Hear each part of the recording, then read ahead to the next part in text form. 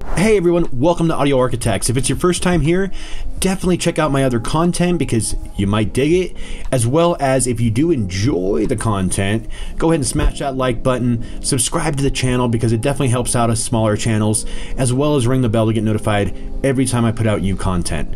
So what am I going to be getting into today? Today I'm going to be addressing an issue that I feel needed to be addressed with the FX Audio Tube preamp. The Tube-03 preamp from FX Audio, from Amazon. So I had a guy email me and let me know there are ways to upgrade this without soldering, without doing anything crazy, which are two things.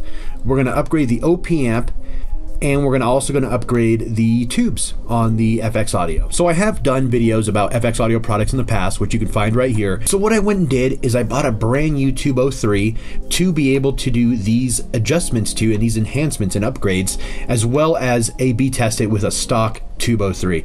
So I'm going to have some fun. I'm going to get into this and I'm going to show you guys step by step what I do and how I do it. So that way, if you guys have a Tube-03 preamp, you'll be able to know how to upgrade it and if there is an audible difference after the upgrades are done. I'm excited to find out.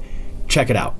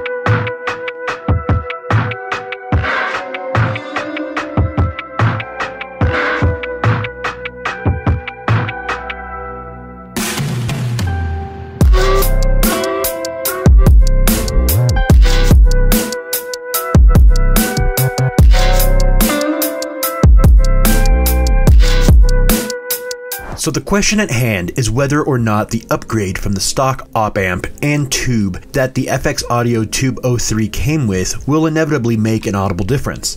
Well, let's start off by explaining what an OPAMP is and what it does. An operational amplifier, or OPAMP for short, is an integrated circuit that can amplify weak electric signals. An operational amplifier has 2 input pins and 1 output pin. Its basic role is to amplify and output the voltage difference between the 2 input pins. However, why am I replacing the ones in the FX Audio preamp? Because the fact that this product came from China and is so inexpensive, it could be a good indicator that the OPAMP used could either not be quality or fake in general. So I took my friend's advice and looked up a few online on a website called Digikey. Digikey has an incredible selection of electronic components such as these. These op-amps control the bass and treble of the preamp, so by trying different types of op-amps, you could very well discover that some may make your bass and treble sound better than others, which is why my friend Clay from Ram by Monkeys implored I try out different models. For reference though, I am only going to be testing one type.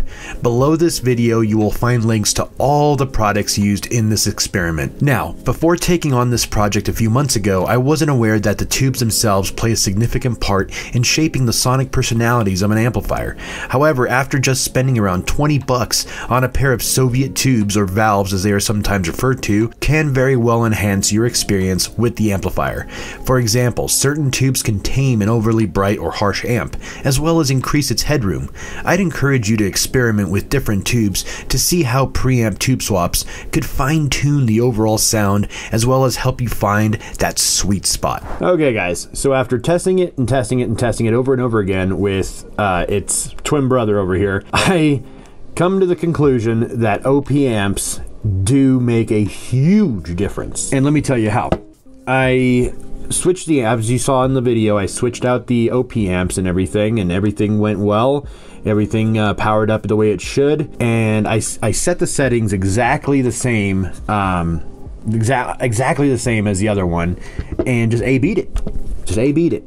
And to be honest, I wasn't expecting a huge audible difference, but what I found was that it was cleaner, and the clarity was better. The bass and the highs were just more defined, more character to the sound.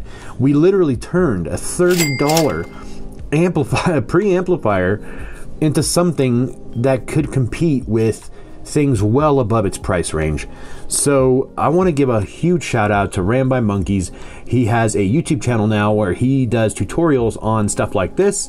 Thank you so much, Clay, for setting me up correctly and giving me great advice. I've been emailing back and forth with him for the past, I don't know, month and a half. I finally pulled the trigger on this, and I'm not disappointed. I think that this just took the Tube-03 to a whole new level. I'm really surprised. I'm actually really impressed and surprised, because I was not expecting what happened. So what he has informed me now, because the OP amps I use were, what, $5, each. So there's some out there that for about $50 to $100 that I want to try just to see if there is even a better difference. So stay tuned, because I'm definitely going to be getting more into the tinkering with these types of things. I hope you enjoyed it. I hope you enjoyed the content. I hope you guys actually, if you guys are interested in doing this, drop me a comment or send me a DM or however you want to get a hold of me, and I'll kind of walk you through how he walked me through, so that way you guys have the opportunity to possibly build something like this as well. I'll go ahead and put all the parts list in the description below. If you enjoyed the content, definitely smash that like, leave a comment, subscribe to the channel, and of course ring that bell so you get notified every time I put out new content. Thank you for watching, guys, and I'm gonna go listen to some music. Have a great day.